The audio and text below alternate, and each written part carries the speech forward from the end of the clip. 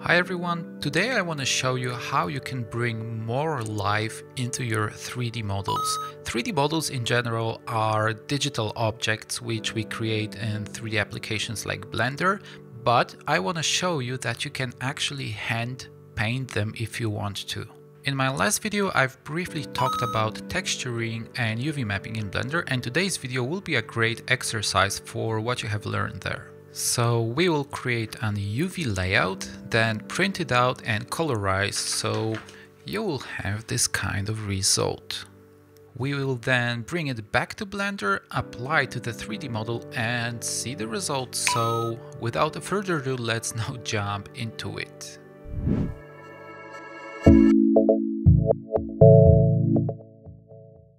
I'm gonna start with a clean Blender file and create a very simple chair model, which we will texture later.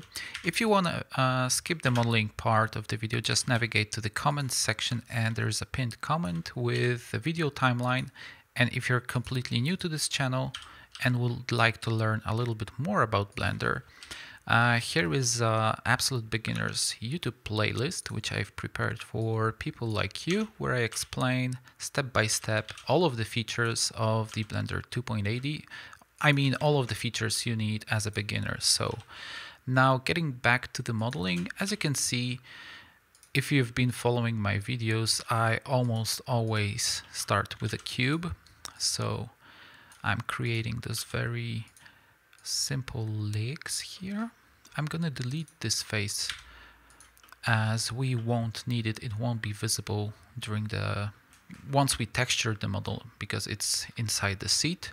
And already I could start creating the UV layout. So let me cut out this bottom part. I'm gonna create 4 seams here, and I'm gonna create one seam here from the inside of the chair, so it's not that visible. Now with everything done, I'm gonna press L key, go to the top view, wireframe view, and just duplicate the leg. Let's maybe, yeah. I'm gonna press L again, Shift D, duplicate, and move them back here.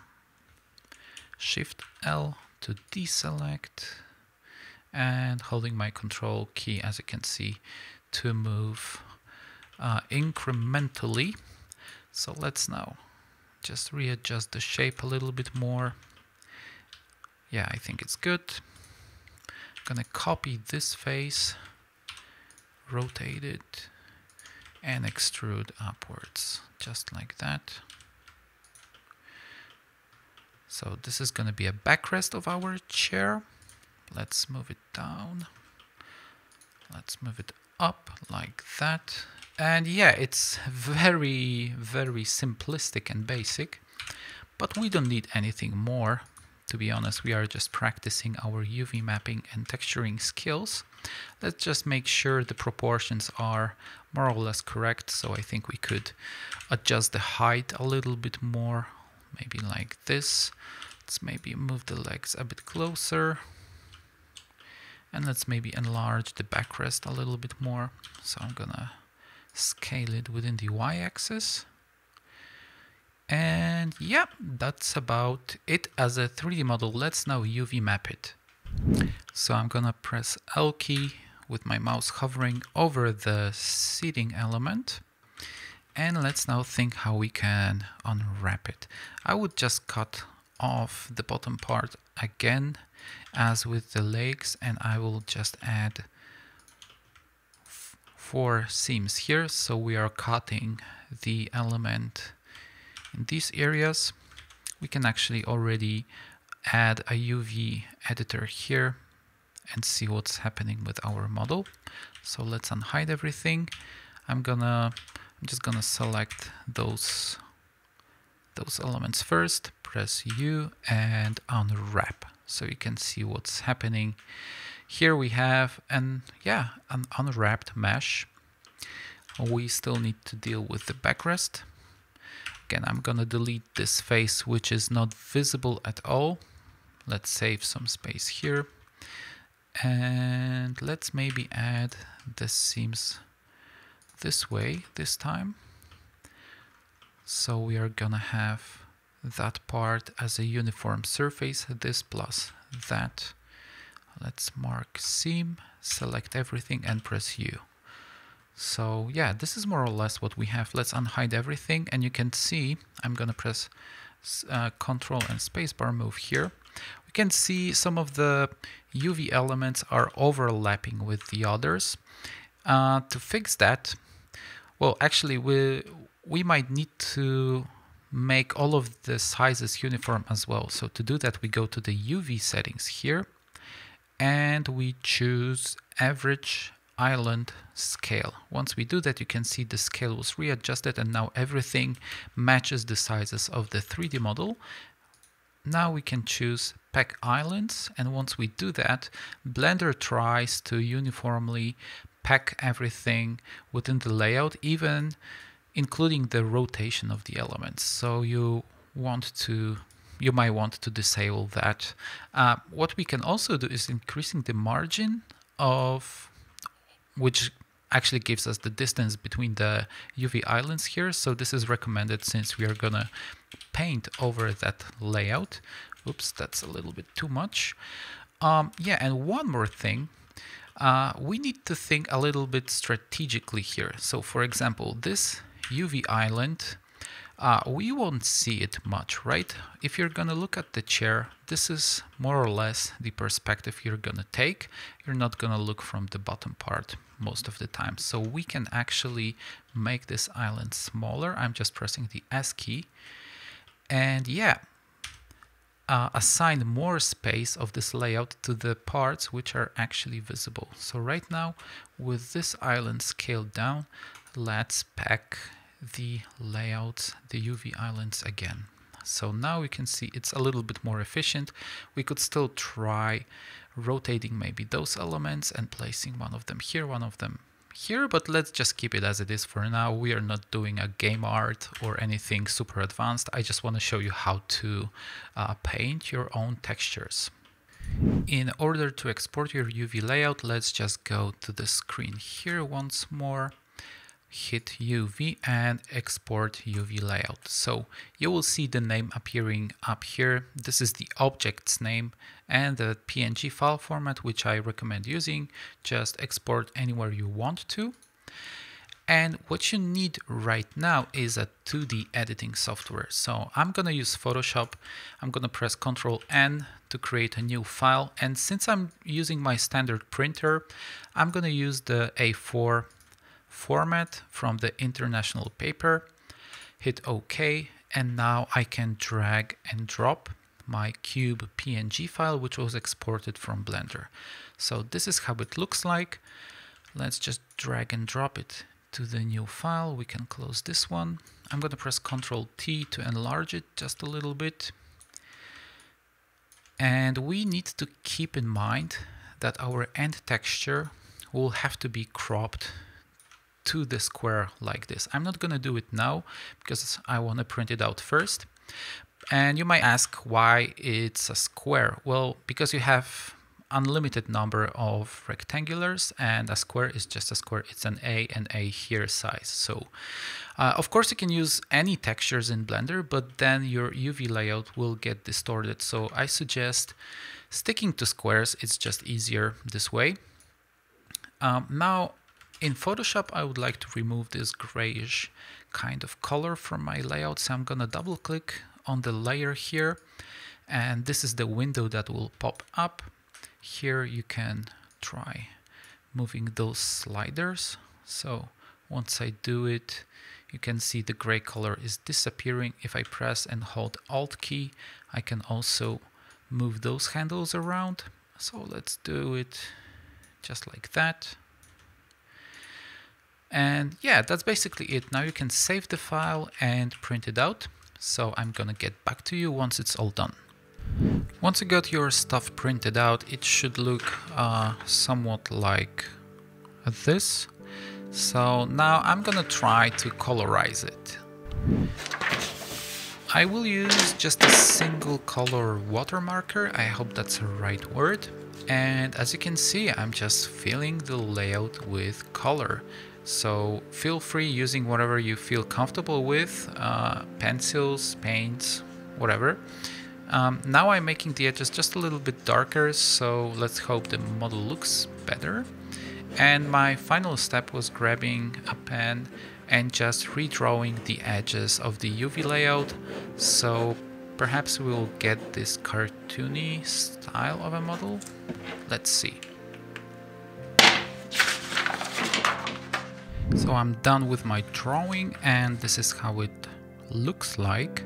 Now if you want to get it back to Blender, you can either scan it for the best possible quality, but I'm personally just gonna make a photo of it and bring it back to Photoshop. Back to Photoshop, I'm just gonna drag and drop the image I've made. And boom, this is our layout. So as mentioned before, I'm just gonna crop it by pressing the C key and holding the Shift button. So we have the square aspect ratio. Now I'm gonna get back to Blender just for a second to see how the layout looks. So we have the legs here, same as in our picture. Perfect. We can also adjust the colors just a little bit. So I'm gonna maybe play around with the curves, increase the contrast, but yeah, I think except other than that we are really good to go. So let's flatten the image, press Ctrl S to save it, and let's go back to Blender. Before we map the UV layout with our texture, let's first add a new material and assign it. So I'm gonna press New here. And I will also temporarily just go to the shader editor here, press Ctrl and Spacebar, and we can simply drag and drop our texture to this layout again. So I'm doing it and plug in the color input to the base color. So when we go back to the viewport, nothing really changes. I'm going to press the Z key and switch to the look depth view. So once we do that, this is what's happening. And the reason for that is we have our UV layout unmatched to the texture. Let's switch back to the UV editor here. Press tab to enter the edit mode. And now you can see the mismatches we have. So you might have noticed I didn't colorize these squares that much, and one of the reasons was we can use them to actually match our UV layout. So I'm going to press the T key, select the cursor and place it around this area. Now I'm going to press G, move the entire layout somewhere here. I'm going to press the dot key to switch the transformation, the pivot point, sorry, to the cursor, and now I'm going to press S. So you can see we are now scaling the entire layout according to this point, and we can try to make it precisely while looking around the UV editor. We will have to hand adjust some of the UV islands because, well, when you make a picture there is some distortion happening and so on. But let's now press Ctrl Spacebar again and see how the model looks already. I think the result is pretty good. We don't actually have to readjust that much. After a bit closer inspection of the model, I must say it's actually pretty damn good. As for the default result, you could obviously try to super perfectly match the legs, let's say, if you're aiming for the best quality, but as a general idea and concept, I think this is a pretty good result. So of course you could try playing around with the shaders right now just a little bit more. Let's maybe do this. What you can do with the shaders, well, first off you can adjust the colors. So let's choose the RGB curves here.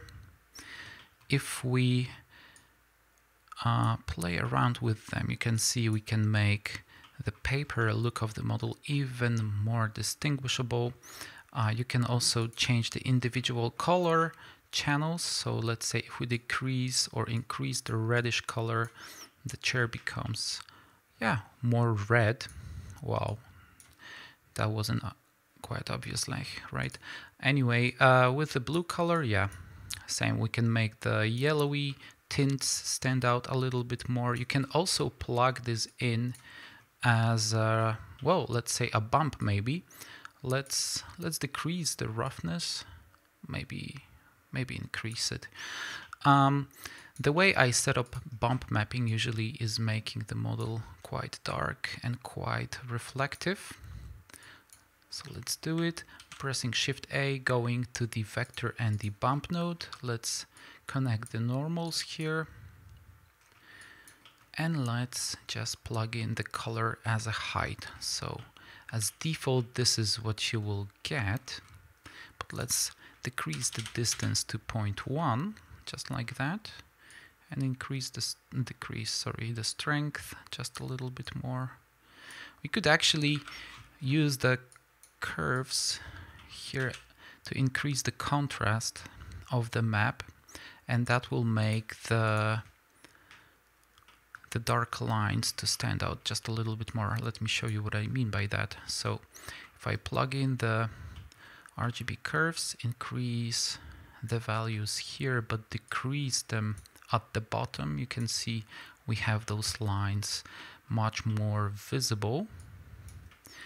So if we also add the hue saturation node and completely desaturate the texture, this is an input for your bump. So let's just move things around a little bit more, and let's now plug this color as a height.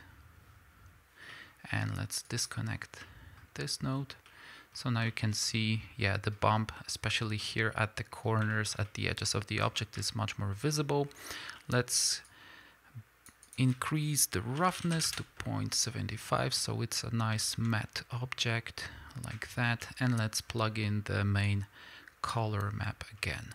So, ladies and gentlemen, this is more or less what I wanted to show you in this video. I really hope you're happy with the result, and I really hope you're gonna try out to paint your own 3D models and share the results somewhere. I don't know, maybe in the comments, maybe just drop it around the social media with Chocofur hashtag, whatever you actually want. But thanks for watching.